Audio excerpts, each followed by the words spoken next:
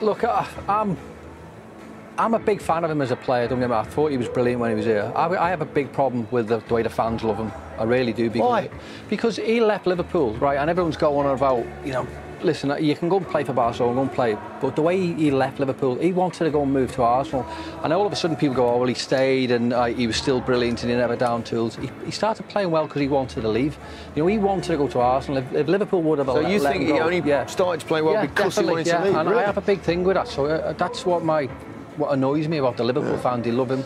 Look, I mean, Michael won't like me for saying this, but Michael done far more for this club than what he ever did. Well, I think he'd like you for saying that. No, and I love you for saying that. And all of a sudden now he comes out and he goes, I'm not interested whether he celebrates or scored or not, but his antics last week when playing against Liverpool showed no respect whatsoever. I know he's a street footballer, if you like, but I thought, at times his behaviour towards Liverpool, the club, the fans, during that game showed no respect whatsoever. And he's coming out now talking about he's going to not celebrate if they score here because he's going to show his respect. Where was his respect last week?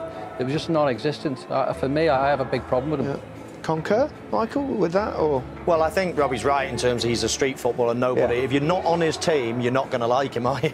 You know, he'll fight his granny to win a game. But as a footballer, as a centre forward.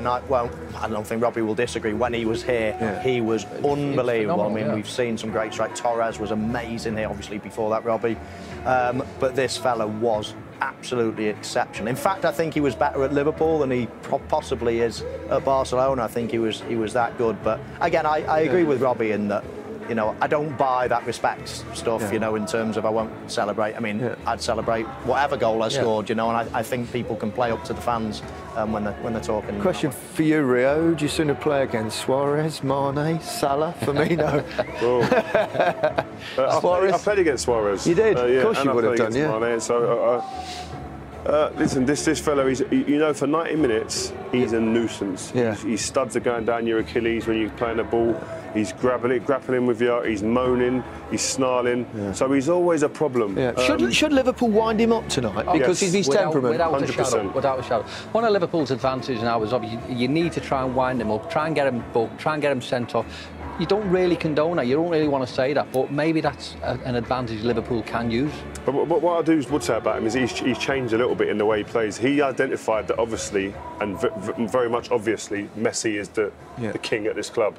He's playing the sideshow role, which is commendable for any footballer to understand that and then play that role. It's from being the absolute number 9 at a football club before.